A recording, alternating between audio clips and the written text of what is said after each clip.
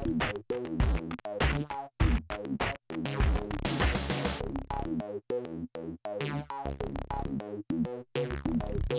everybody, and welcome back to another episode of 7-Minute AE Tutorials, where you learn AE tips, tricks, and shortcuts in less than 7 minutes.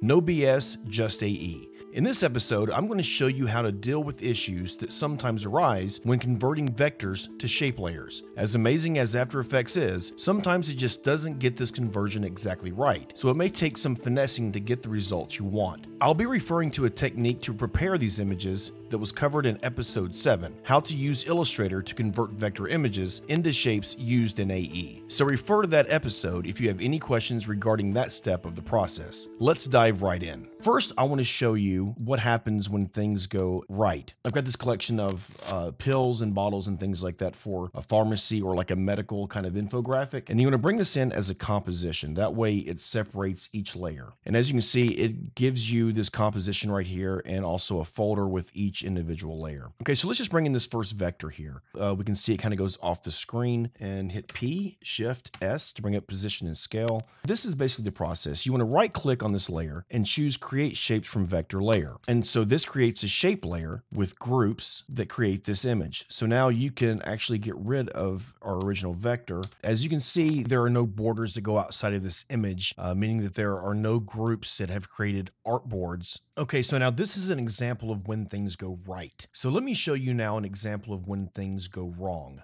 And we're going to bring in this collection of avatars. And again, let's bring them in as a composition. So first, let's bring in this vector here, and we can hide this other layer. I'll be referring back to it. So now this is a vector of a young lady, and we are going to be converting her into a shape layer using this vector.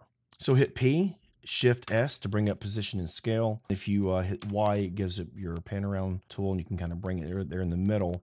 So that way, when you scale it up, you have a little bit more control over it. Now let's right click on this, create shapes from vector layer. And again, it's going to create a shape layer with groups that create this image. We're going to keep this layer up for reference purposes. Bring up our position and move it to the side so we can have something to compare it to. As you can see, our shadow is messed up here, and After Effects has created a layer for this artboard. And you can see the difference between that and our pill bottle, where there's nothing outside of this pill bottle. With our avatar, there is. So the question is, how do we get rid of that, and how do we fix this issue with this shadow? If we bring up our contents here, we see we have 17 groups. Now the first thing to do is to figure out which group has this shadow on it, because that's the one that's going to give us the trouble. And as you click through these groups, you can see what each one is for. Like this is for her shoulders. Group 9, that's for one of her eyes. So let's just click through until we find this shadow here. Okay, so it looks like it's gonna be 15. And let's go ahead and just rename this shadow. Highlight all of our groups except our shadow group. Open those up, and the issue that we are having for this are all of these little groups in here inside of these groups. Highlight all of these groups. You see this group 1 inside of all of these, group 4, group 5. There are all these groups in here. And I'm not sure exactly why After Effects does this with some vectors and not with others, but in my experience, this is the cause of the issue that people are having for these extraneous artboard groups here. So with all those highlighted, hit delete and it gets rid of those.